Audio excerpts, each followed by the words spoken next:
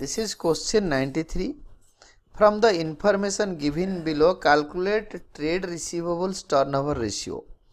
Credit revenue from operations is, for example, credit sales is rupees 8 lakhs, opening trade receivables rupees 1,20,000 and opening trade receivables rupees, closing trade receivables rupees 2 lakhs. State giving reason which of the following would increase, decrease or not change trade receivables turnover ratio. Now answer 93. Trade receivables turnover ratio is equal to net credit revenue from operations upon average trade receivables. That is equal to net credit revenue from operations whole divided by opening trade receivables plus closing trade receivables whole divided by 2.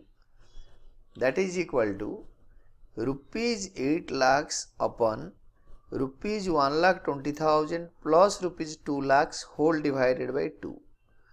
That is equal to rupees 8 lakhs upon rupees 1,60,000 is equal to 5 times. Now A part. Collection from trade receivables rupees 40,000 will reduce average trade receivable by rupees 20,000 because this will be divided by 2. Now this will be like this, rupees 8 lakh whole divided by rupees 1,20,000 minus 20,000. That will be rupees 8 lakh upon 1,40,000 rupees. That is equal to 5.71 times. This is 5.71 times is more than 5 times of the original ratio. That is increase the debtors turnover ratio.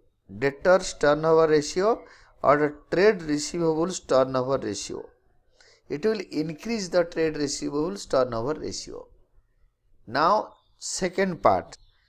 Credit revenue from operations or credit sales rupees 80,000 will increase the net credit sales by rupees 80,000 and average trade receivable by 40,000. This will change the ratio as follows. We can put these changed figures into the original figure of rupees 8 lakhs upon rupees 1,60,000. That is rupees 8 lakhs plus credit sales rupees 80,000 whole divided by rupees 1,60,000 plus average accounts receivable rupees 40,000. That is rupees 8,80,000 divided by rupees 2 lakh. That is 4.4 times. This is previously the original ratio was 5 times. Now this is 4.4 times. This will reduce the trade receivable turnover ratio by 0.6 times. This will reduce the ratio. This is the answer for second part. Third part. Sales return rupees 20,000 will reduce net credit sales by 20,000 and closing stock by rupees 10,000. We can test this like rupees 8 lakhs minus rupees 20,000. We can put this with original ratio calculation. Whole divided by rupees 1,60,000 minus rupees 10,000. That is equal to rupees 7,80,000 upon rupees 1,50,000. That is equal to 5.2 times. 5.2 times. This is more than original ratio of 5 times. Hence, this will increase the ratio. The third part is this will increase the ratio. Then fourth one.